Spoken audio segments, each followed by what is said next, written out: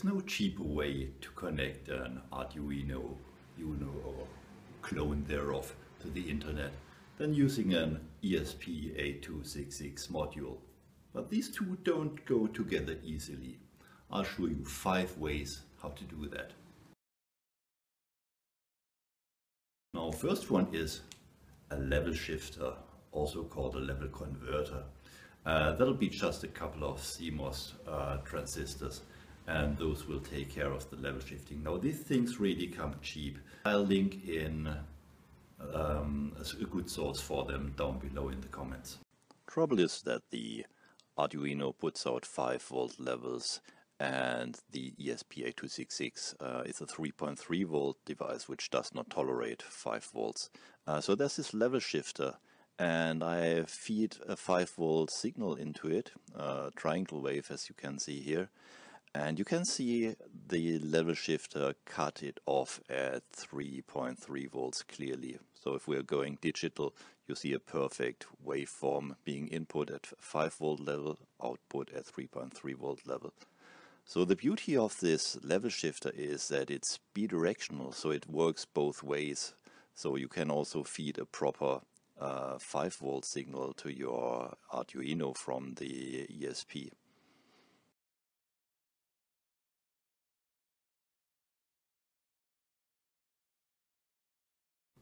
Option 2 is to connect it with a transistor, and I'll show you how.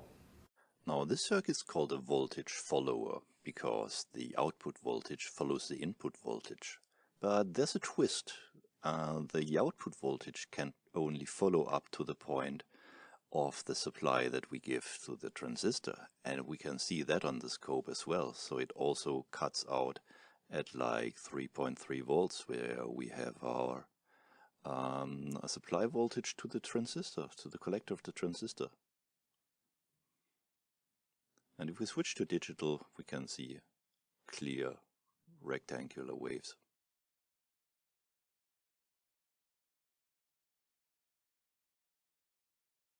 Next up, option 3.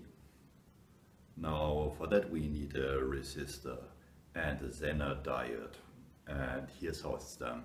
So the resistor limits the current that it's fed to the other side of the circuit, and that's where the Zener diode comes into play.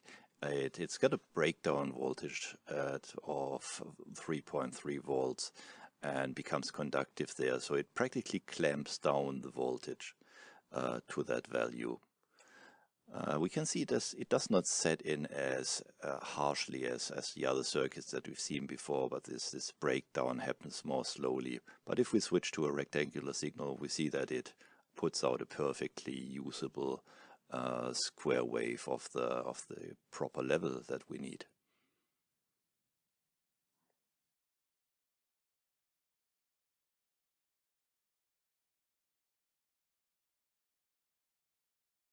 Option 4 is a voltage divider with 2 resistors, and that's how it works. Well, the voltage divider is probably the most profane circuit that we got here. I didn't have the right values in my parts bin, so I had to make up 1/2 out of 2, but that's perfectly fine. So what happens now is this voltage divider just splits the voltage, and it does behave differently from all the circuits that we've seen before, in that the ratio between the 2 voltages always remains the same regardless of the level. We can see that nicely in a triangle wave.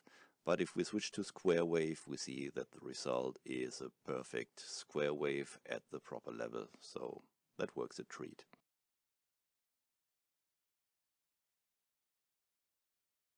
Now for number 5. No, there is no number 5. What you read on the internet is wrong. On some forums they say you can just connect it with a piece of wire. It's way out of the specifications and you should never do that. Of course, the ESP has the usual ESD protection, and it's got snapback protection circuit, but that's not the way to do it. It's way out of the specifications.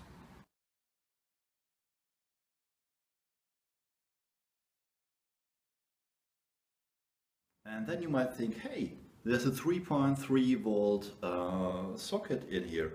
Maybe I can use that to drive my ESP8266 module.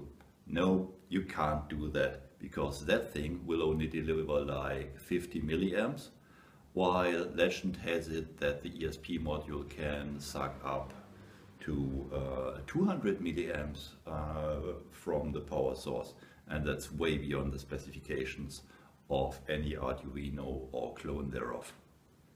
So I'm afraid it was not 5 options, it's only 4 really, but I think you should get away with it. Is that exhaustive? No, it isn't. There's line drivers and stuff, there's lots of other options, but I think you get away with those 4 that I just showed you. And well, have fun making your own stuff.